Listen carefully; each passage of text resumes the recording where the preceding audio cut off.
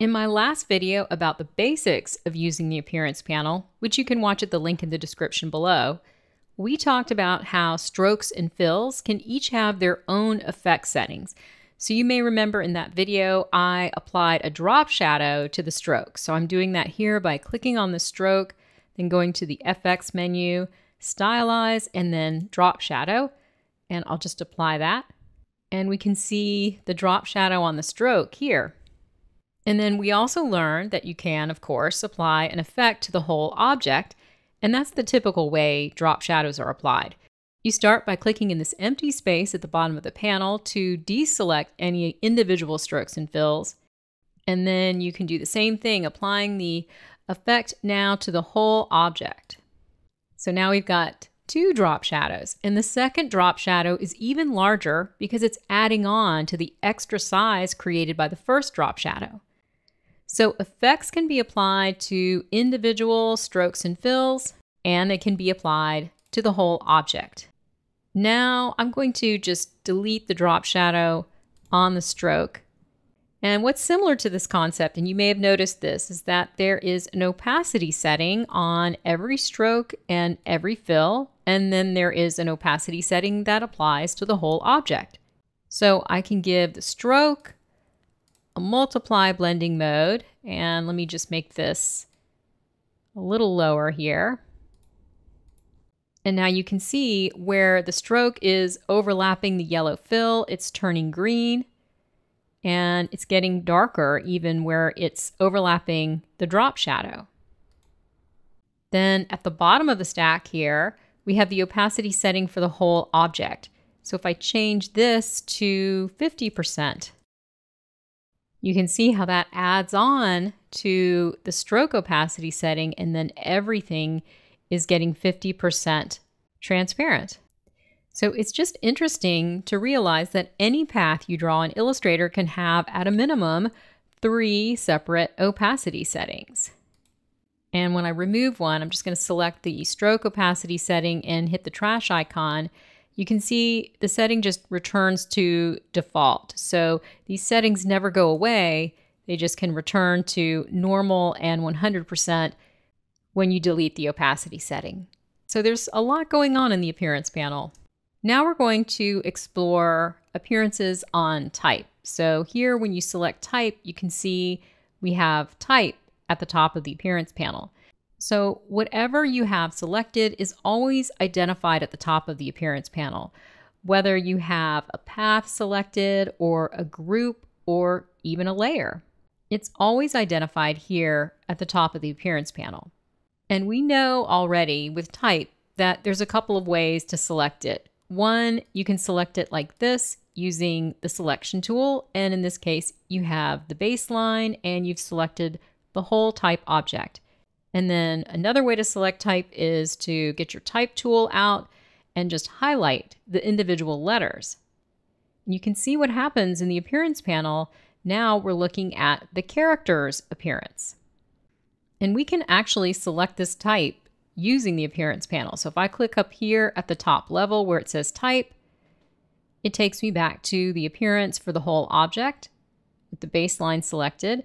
And then characters on this level right here, this is kind of like a secret door to the character's appearance. So if I double click on this, it takes me inside the character's appearance, where we have a black fill and no stroke. That's just the default appearance for type.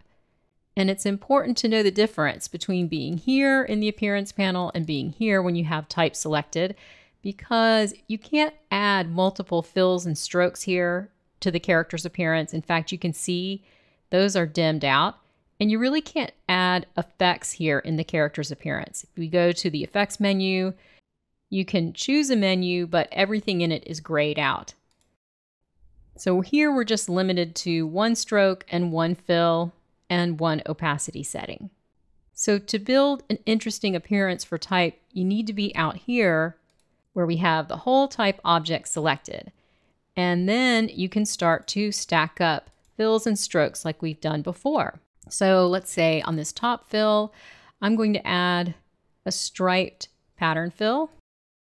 And then on the fill below it, I'll choose a color, just a solid color. And like before, I'll click at the bottom of the panel to deselect that fill, and I'm going to apply a drop shadow to the whole object.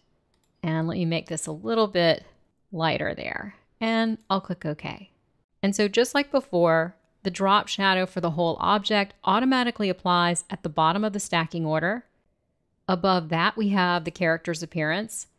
And above that, we have these fills. And when I turn them off, we can actually see that default appearance that's applied to the characters, the black fill and no stroke. So the key to creating interesting appearances for type is to make sure that you're applying it to the whole object. You can also, like we've seen before, drag these around. And notice when I put these fills below the characters, they're covered up by the character's appearance. But you can also double click, go into the secret door, and give this a fill of none. Go back by single clicking on type. And now you can see everything that's below the character's appearance because the stroke and fill are set to none. So dragging and dropping is a great way to work here, just to experiment a little and understand how the stacking order works. And here I have another example that will help us take a closer look at the stacking order. So here I have the number 36, and if I double click on characters, I can see that that pink fill is already applied to the appearance of the characters. And now I'm going to apply an appearance by single clicking on type, and then I'm going to add a fill. So I'll come down to the Add New Fill button, and I'm adding a black fill here. And here I'm going to apply an effect to that black fill, and this one is called Convert to Shape. And this effect will convert that fill into any of these shapes here, a rectangle, a rounded rectangle, or an ellipse. And I'm going to choose ellipse. And then the settings here, I'm going to make this an absolute 130 points by 130 points. So it's a perfect circle. And then I'll click OK. And I want it to appear behind the pink fill of the numbers. So I'm going to drag this below the character's level because that's where the pink fill is. Now, normally this circle should be centered on the numbers. I'm going to get my selection tool, and we can see that the bounding box for this type is really large. This is a typeface called Funky Dory, and it just happens to have a really large bounding box. And so the circle is centering on the bounding box. So there's another effect that I can use to make this center up properly. And I'll come down here to the bottom of the appearance panel and choose Path and Outline Object. And that fixes it. And here is that effect. It applies automatically at the top of the appearance panel.